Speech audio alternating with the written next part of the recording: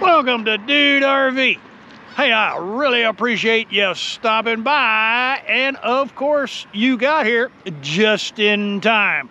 That's right, just in time for another training video. No, it's not gonna be that kind of training video. We're actually in Palestine, Texas, which is a railroad hub.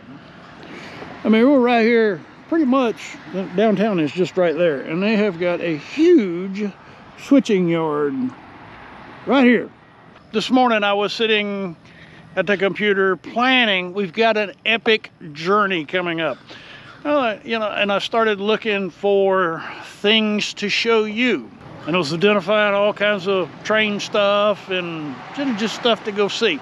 I need to look for these things a little closer to home, and so I actually started tagging railroad stuff in the state of Texas, and Palestine popped up on one of the search terms, and it has brought me to Palestine today. So the I&GN Railroad in Palestine was established 1846. The town was 9,000 residents. So originally trade was facilitated by the Trinity River, steamboats coming up, the railroad local leaders. Okay, so they brought in the railroad in 1872. The shops and roundhouses were all moved here. In 1900, the railroad was the biggest employer in Palestine. Wow. That's pretty amazing. There's all kinds of train stuff to see here, and actually the Texas State Railroad also is located in Palestine, but that's not going to be in this video because that's another video for another day.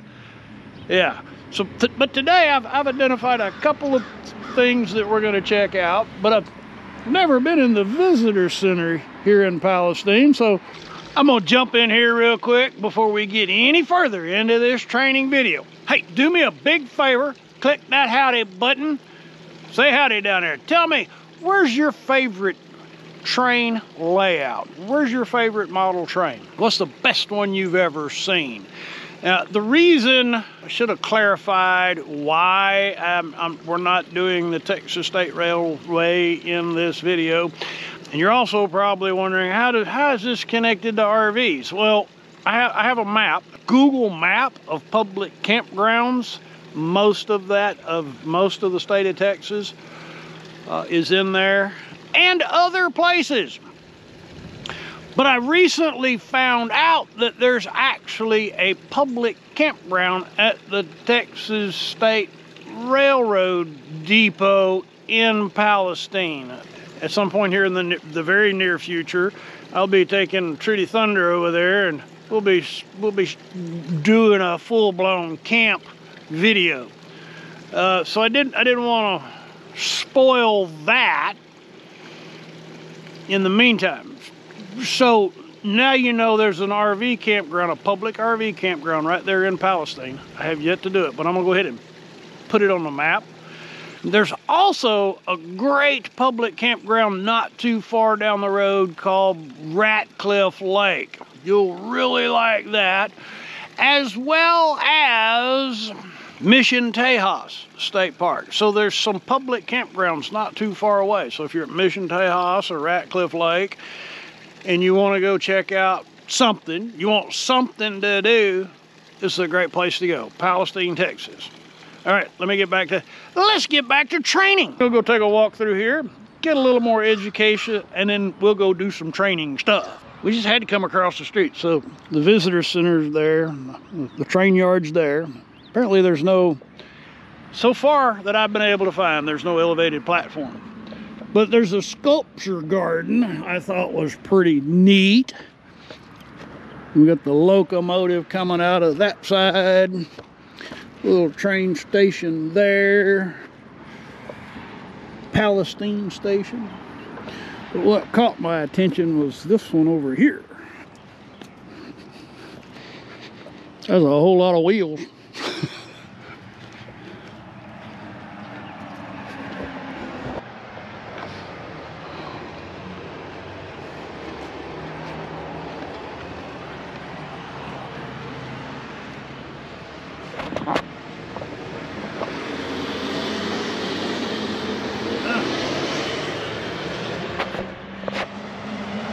We need to go see some train stuff. Look at that big railroad spike.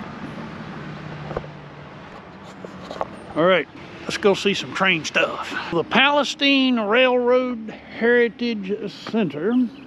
This is presented by the Texas State Railroad Society. It's very nondescript. You got the red awning across the road, and then you have the Union Pacific caboose. So let's go inside and let's go see some train stuff. We're gonna come in here, make sure we sign in. October the 1st. All right. This is gonna blow you away, but you're not gonna get to see it until we introduce you to the guy who created this. This is not it. This is just a holiday display. It's pretty cool though. It's really cool.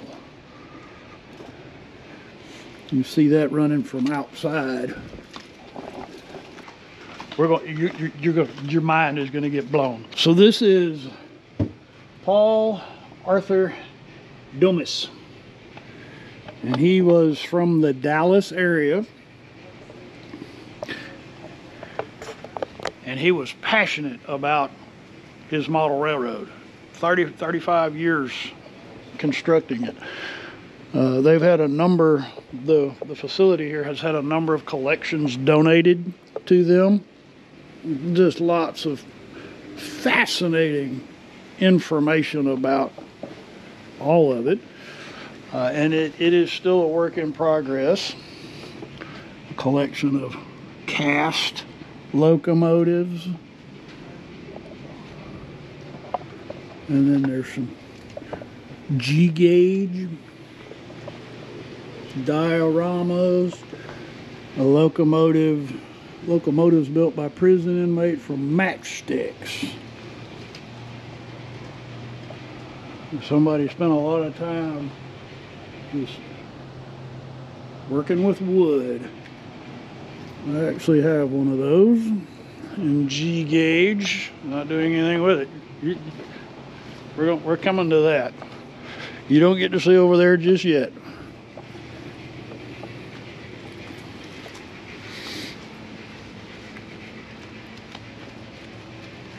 The Union Pacific trains.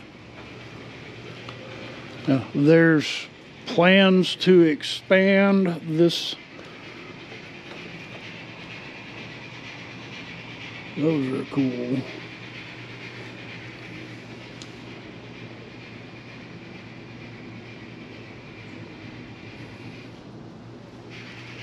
You hear that's the Texas State Railroad. N-gauge.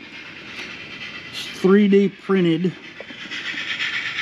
Palestine station. And then a 3D print of the Rusk station.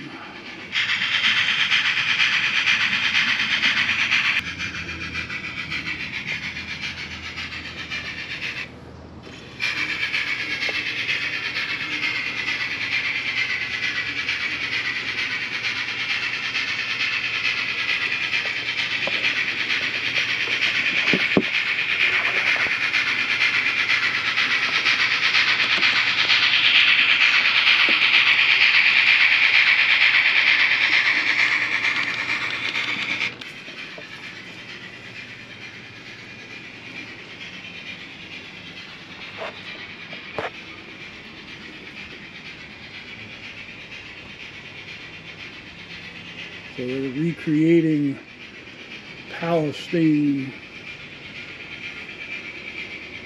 It's very cool.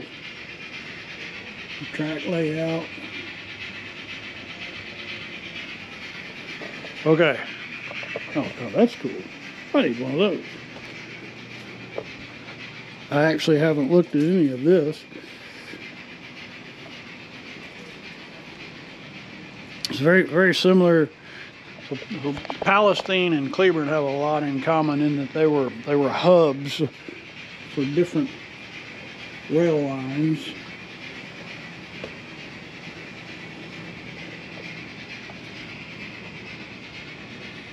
Locomotives of the I and GN Railroad. That's neat. Superpower locomotion. Texas type.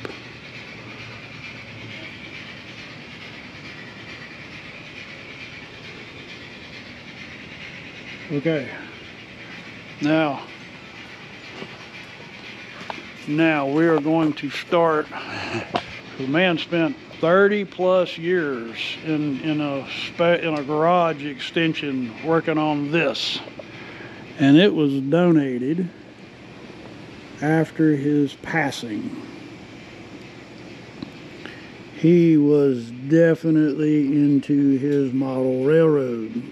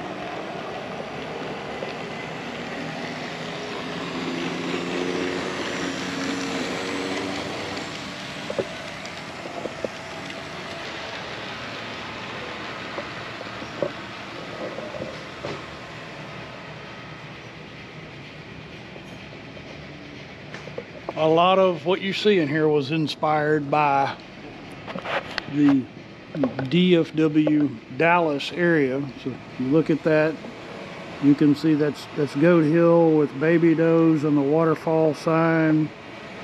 And then you've got some of the buildings from downtown.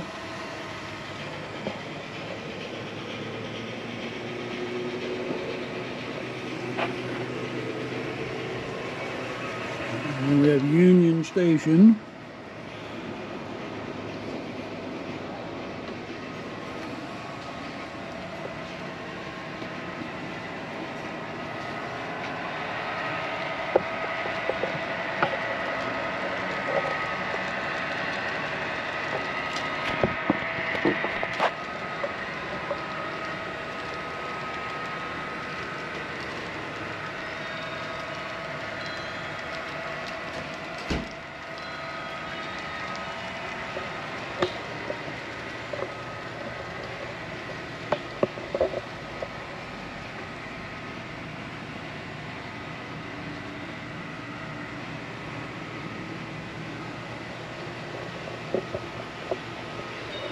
So when the layout was constructed, it was in a room.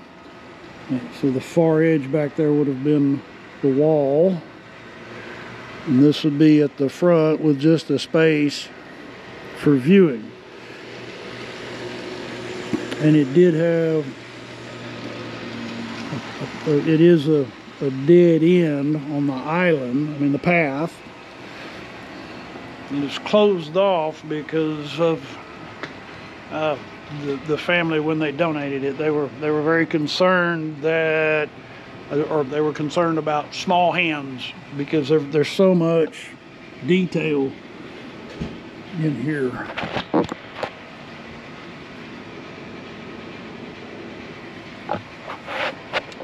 So the public's not allowed to go into the middle. That's what I'm trying to say.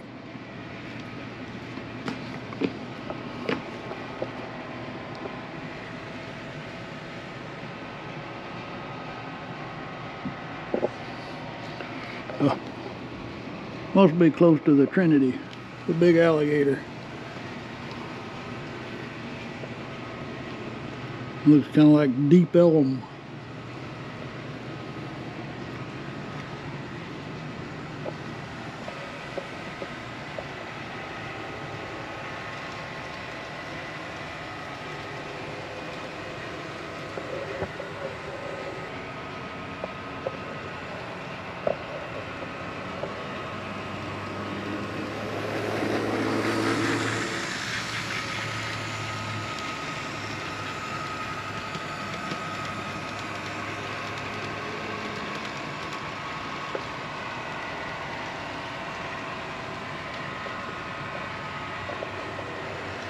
the cathedral is amazing.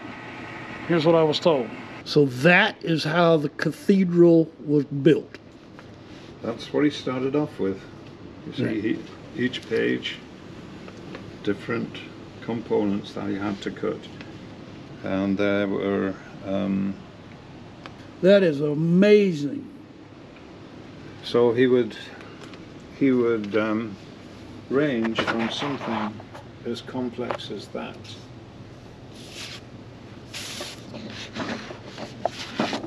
to using a toothpaste box to create an paper. Can you believe that?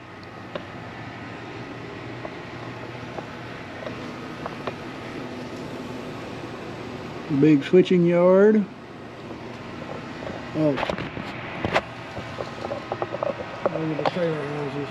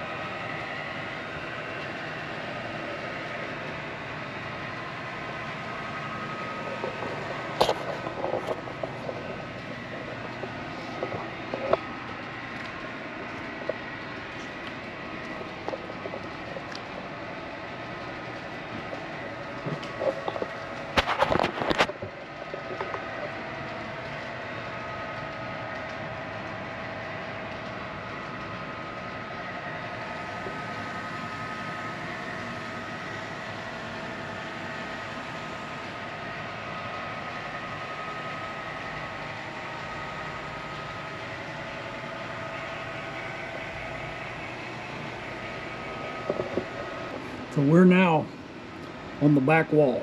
So this was not visible when he was putting it together. He must have liked Tabasco sauce. You can kind of see what he was using to construct his buildings. Like toothpaste box.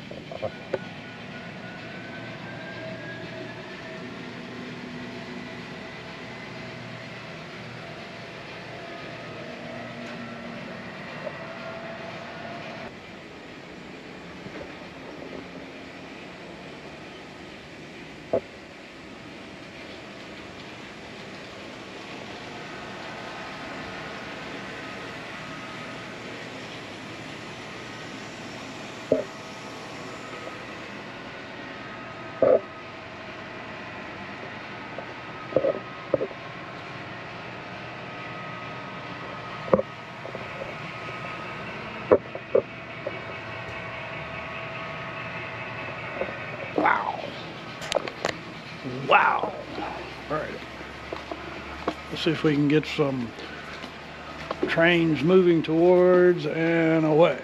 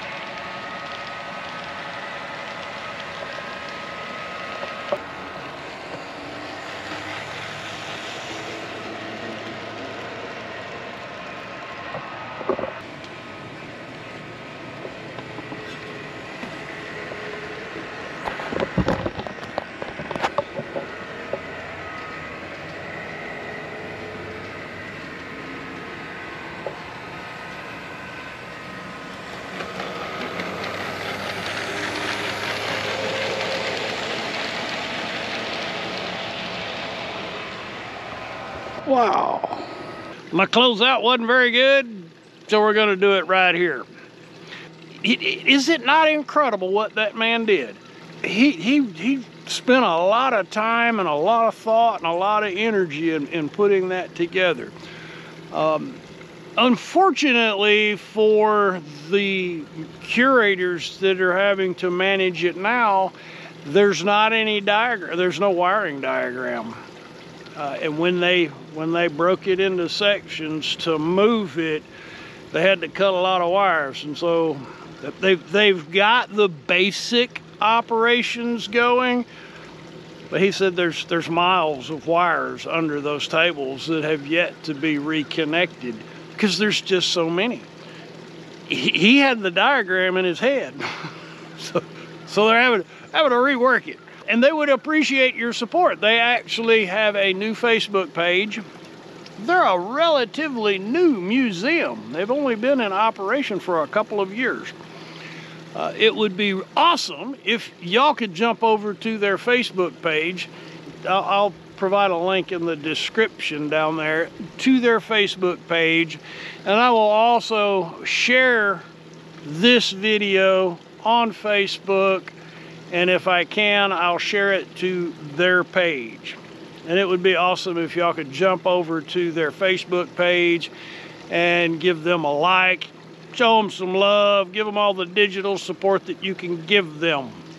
Man was a font of knowledge. He gave me so much information about the local, about train layouts and where I can go to see and where they are. And he pointed out a bunch of train museums that don't show up on any map.